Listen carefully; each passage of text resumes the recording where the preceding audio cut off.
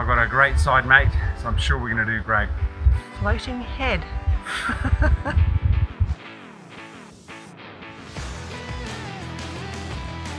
Solid as a rock, Jimmy! Welcome to play school. Welcome back.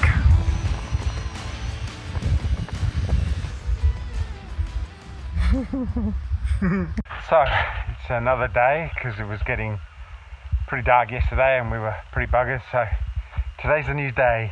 I've bent the reinforcing rods into the brackets. We've got one to do there, one in the middle and one at the other end. So what I'm going to do now is get the postal digger going, get the holes dug, fire up the old concrete mixer, wherever she is, there, and get the footings poured. So I'll check back in when that's done. She's a beast. So that's about a metre. That hole in the centre, it's not going to have any load, not like the outside post which are holding the roof up. That's about 800, and again about a metre deep. There we go. Next, I guess is get the concrete done. All boring stuff. So, despite the rain, all of the footings are done.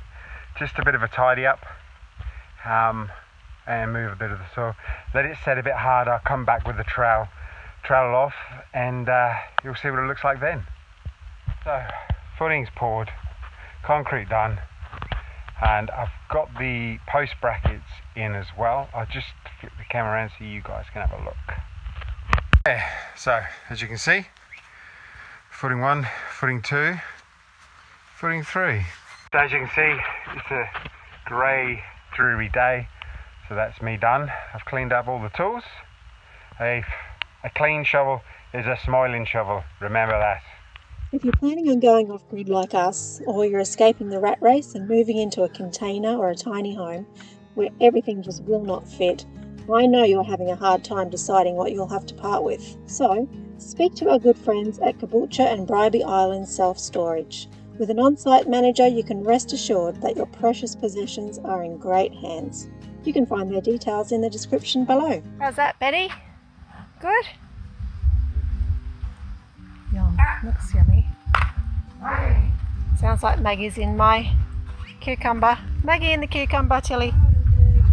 Yep, she's getting watered. I don't know why she likes that, because it's so hairy. She's going to be in trouble. She's going to be ousted out. Come on, Maggie. Oh.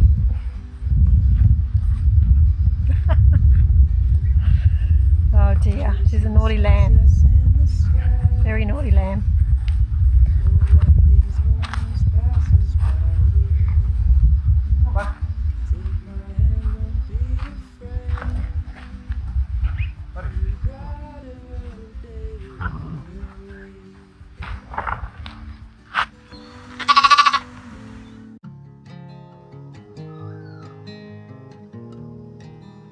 Hey guys, welcome back to Bodging a Deck. Yesterday we managed to get the bearers on, and sorry about the sun, and we also cut the joists in. Measurements were spot on, but the only measurement I stuffed up were the footing placements. Let me show you. Voila! So we are a good 100 mil or 4 inches out on pretty much all of them. So good old Nicole, she's come to the rescue with her brains again and said, well, why don't we just undo the joist hangers and move it that way 100 mil. So I said, good idea, love, let's do that. So that's what we're going to do. So looking at the deck further out, you see it kind of starts there, but the overall plan is to build a deck out of here. That's the bedroom, and a deck carrying on around to the bathroom, which is a future project. So What we're actually going to do is move it over here, so it's not going to be a problem because the boards are running perpendicular to the house. Good old Nicole. Problem solved. So the whole thing that way, 100mm, 4 inches. So to get an overall picture, the deck is going to move over to the left 100mm, so it's going to be virtually on that strut footing upright for the container, but it doesn't really matter because that container there is our bedroom.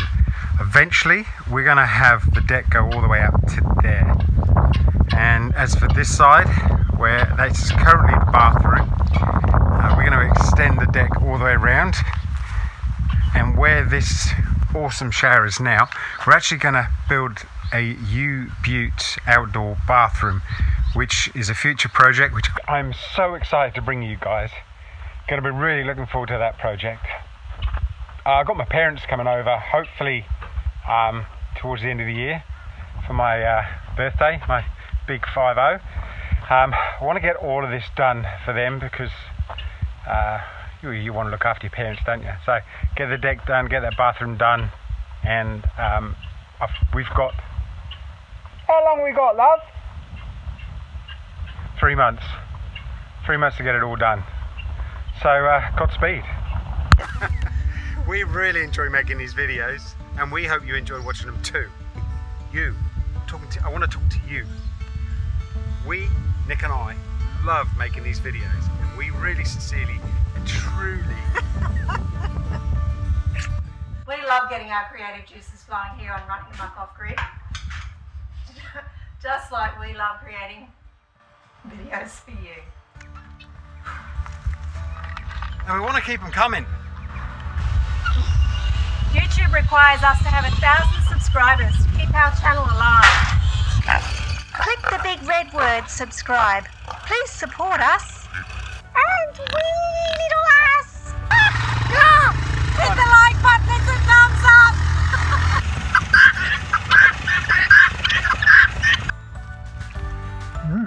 Or subscribe, like and share it with your friends. What? Great idea, Rocco. Yes, it is, but most important is to subscribe. So, have you done it yet?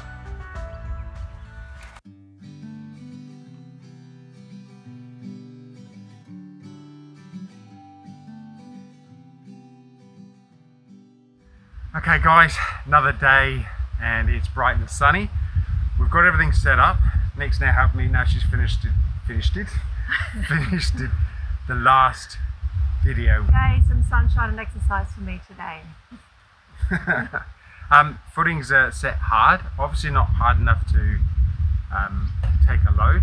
So what we're going to do is we're going to use like axle stands to hold the bearers up. Now the bearers are going to connect directly to the house, so they'll be perpendicular to the house. Then we're going to put the joists in perpendicular to that, so they're parallel with the house. Then if we get time, we can set up to run the boards perpendicular with the house again, which is like a traditional veranda style deck. Nice.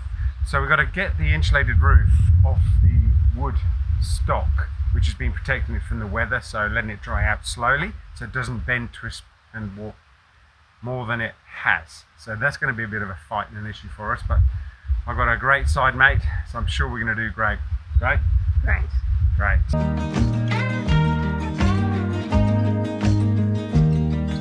Reporting for Running Amok Off Grid Live. Today we have a bent bearer. Now I'm going to get Nick, the cameraman, to show you just how bent it is. So you can see how it's bending out. So the center's pushing out. So we want that bowing in to the deck. So if you're looking at the deck straight on, it bows in like this, and it's also bowing up. We want that bowing up. We call it a frown, because once the deck weight is on it, it should level itself out. We're not going to plane it too much, and we want that bow in, so when we put the joists through, they will straighten that bow out. Great. Just 3 steps forward. Put your hand down. Both hands down. Wow. So your shirt blends in with the sky. Look down at us. You're a floating head.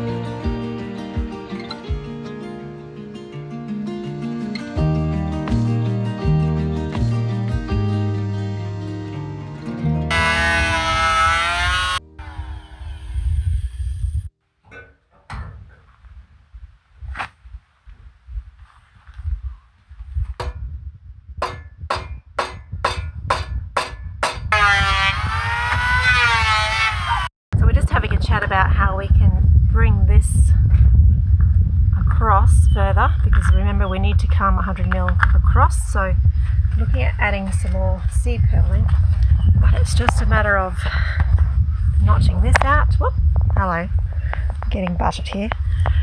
Notching this out, coming to probably to there, hopefully that's no more than 100 mil there, and fitting another piece of seed channel over the top of here. So we have enough strength, Maggie, we have enough strength to hold this end of the deck up. So let's have a look and see how we go. Because if we can get that full length of seed purling on there, that's going to give us the most strength, isn't it? So we can fit it on and just notch out the bits we really have to. Fix it at the back, that would be good. You have a look at this though. I mean, that there is just what we're dealing with all the time. You go and do something and it's like you design the project, you're happy with it, and then you're confronted with this shit and you think, oh, you get frustrated before you start. So you know you've got to spend at least a day or a couple of days stripping back the crap before you can do something properly. Yeah. Or you bodge on top, which I hate doing. Yeah.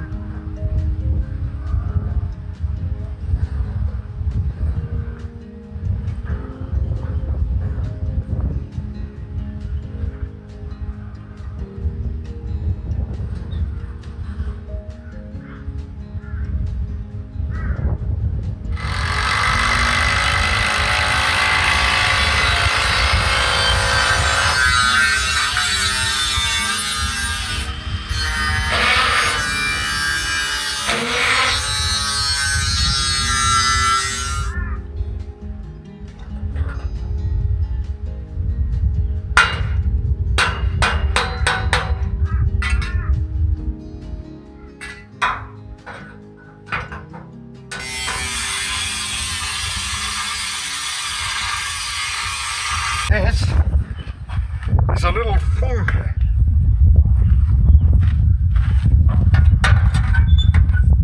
So, let me explain. I've kept the top because it's got integrity. Yeah. It will clip over the back and the push. I've notched out of here. I've notched out of here. I've let this piece slide over, and I've had to notch the bottom out because obviously 150C channel by 65 won't go over a 150C channel by 65. So. Yeah. Whereas that is what you call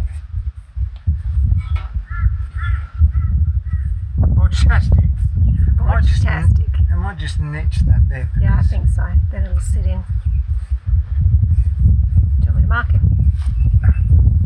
Not freehand.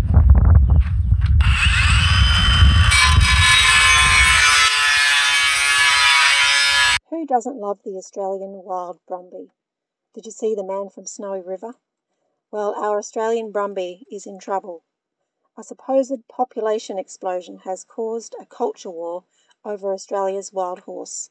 Accusations of overgrazing, trampling of parklands and riverbanks calls for our help to rehome these beautiful Brumbies rather than to continue to allow them to be culled. Horse lovers argue that it's the gold mining and industry driving the horses out and ruining the parklands. Australian Government Parklands and Wildlife are rounding them up, and those not rehomed are taken to slaughter. Previously they were shot from choppers and left for dead. Our hope is to take on the wild horses and start them under saddle to help rehome them rather than see our heritage destroyed. The Brumby is a sound, sturdy horse with a very mild manner, perfect for children and new riders. Stay tuned as our Brumby bailout begins. Thank you so much to Michelle and Ian from Snowy Brumby Photography Adventures for allowing us to showcase their beautiful images.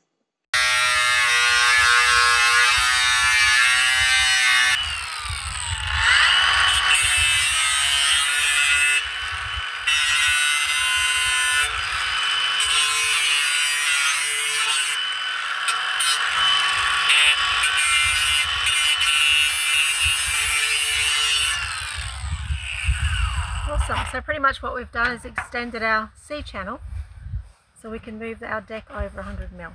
That's it. So it's taken us 6 weeks. No. But that's pretty much it. But I call that a success. And it's also reinforced that bodgy weld job, hasn't it? Yes. Nice. So I've just slid this in the back here. Yeah, hot. And that's now hit this. And it's solid as a rock, Jimmy! Beautiful. Huh? Great.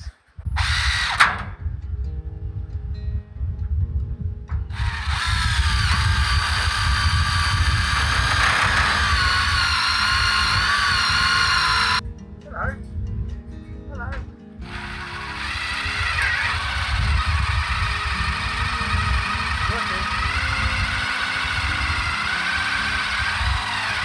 I found sometimes it's better to go slower than harder. Yeah. Faster.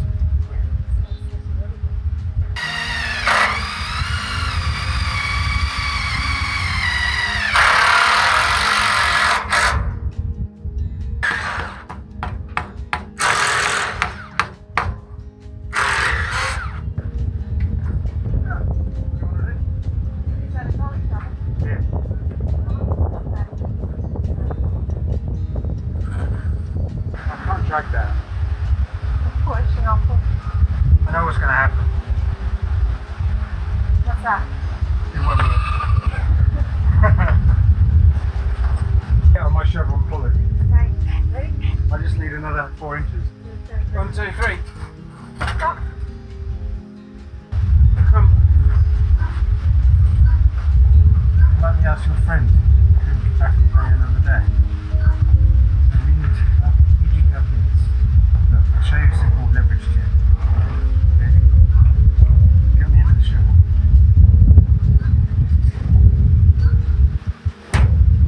Right. Right there. I'll screw this one in. And then screw it up. Have it? Now we need to screw it up. Slightly ask your friend to go away. Otherwise she's going to have to wear a hard hat and a vest. Because there's a lot of dangerous stuff around here.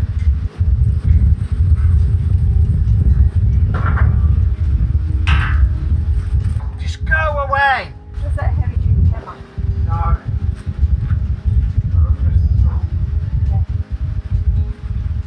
Please get those animals out of the way. Come on, go for a run. Come on, Maggie.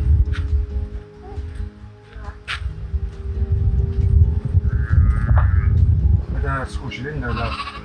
So, Trevor? Get a bit of leverage. You know where this lamb's heading, don't you? Come up from the garden. Seriously, the crock pot. Honestly, I've had enough of it. It needs to be a sheep in a paddock. Maggie! Maggie! Come on! Hold the garden. Maggie! Maggie! Maggie! Come on! Maggie! Just let them know I've got a gun inside.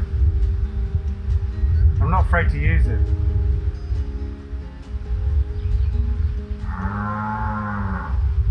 I'll put her in the pen.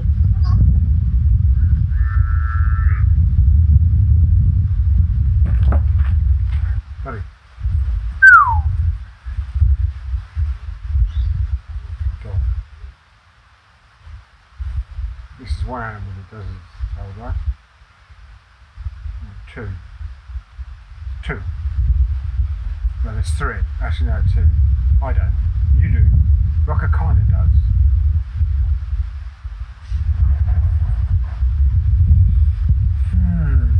It's nice weather, isn't it? What do you think? It is. Hello, hello. Oh, scrabble, scrabble. Hello. Oh, yeah, good boy. Good boy. Cool. Good job I didn't break that. Mummy wouldn't have been happy, would she? You can see that joystick. Look, the gap. Okay. So if you just let that out slowly and on and slowly and on, just want to see, gonna close that gap up. That's it, babe, just like that. It's almost wine time.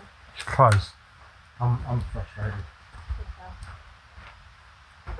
You're going on this. Yeah.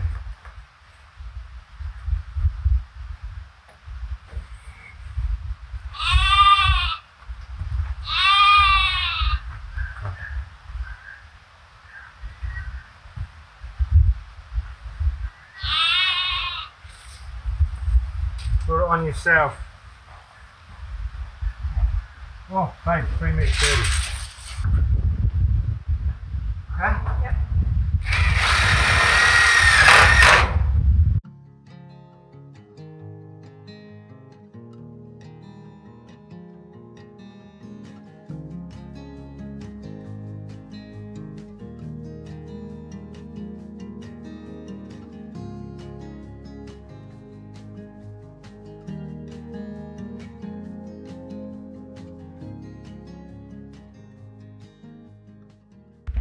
Hello everyone, Welcome to play school. welcome back Nursery, play school. to running amok off grid. Now, we've gone 10 steps backwards. Nick smashed her finger, I smashed my finger. We've put most of the joists in, got it square, got it level, got it plumb, got it right. Put the tools away, apart from this one, because we're going to get hammered now. Cheers. Cheers. See you tomorrow. Taking the pets for a walk now. Oh, let's take the pets for a walk. Yeah. They can come with us. They're ready to. Are they invited? They've been wanting our attention all afternoon, you probably noticed, while we were working, so it's their time now. All right. See you tomorrow.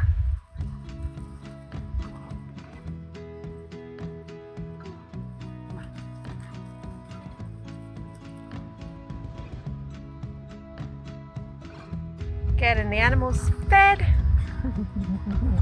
They're hungry today. Listen to those pigs. Guinea fella waiting. Rocco.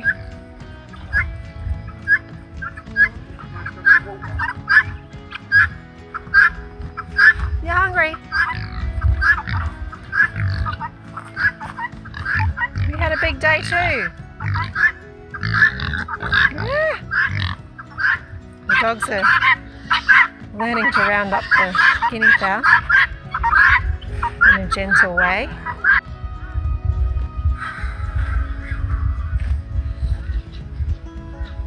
These two have become thick as thieves, haven't they, at feed time?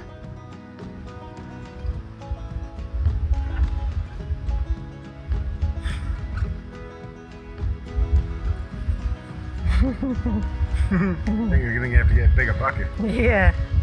Feeding time's an adventure, isn't it, babe? It certainly is. In the morning when I'm in my PJs and hair's all over the place.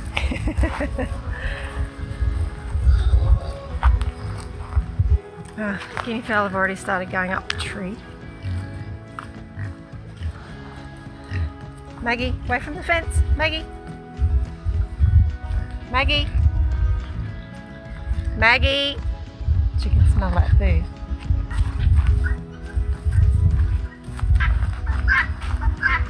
Look at that pumpkin. So healthy. Look. Dinner for pigs. Chickens are in the tractor. This is a prototype. Details and plans to come. For those of you who'd like to make your own. This is the typical end of the day for us. We call it witching hour. Everyone's hungry. Everyone's noisy. Everyone wants some attention. And everyone's out to play.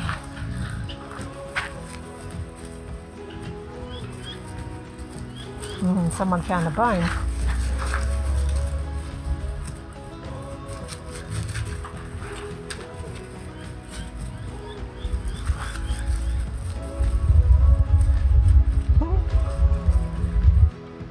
Rob's slowly guiding them in. They've had a couple of nights where they've gone up the tree to roost. So we want to retrain them to go into their pen at night. It's safer for them, and if they're going to lay eggs or have babies, we want to have them confined so that we can catch them if we need to cull any for food or raise the chicks in a more appropriate manner. I've heard that guinea fowl aren't too great with caring for their young. This one here on the ground is a female, lavender with the white chest. She's defiant. She's the one who drives everyone else out. Looks like she's staying out tonight. Pigs are happy. Got some dinner. They've had some veggies this morning. And they're just about ready to be moved back out of this cell down to the next one that's really nice and grassy. Australorp and Rhode Island Red chickens and one rooster. Yay! Our beautiful lunch with the homemade wholemeal bread. I'm thinking our calf isn't too far off, but It'll be high protein. There'll be a scare factor. so I'm looking forward to seeing them happily in their tractor.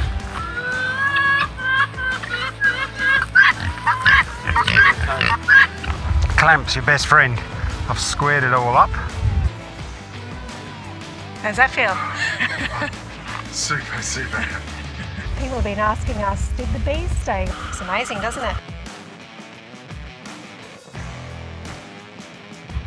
Break time over. Back to it.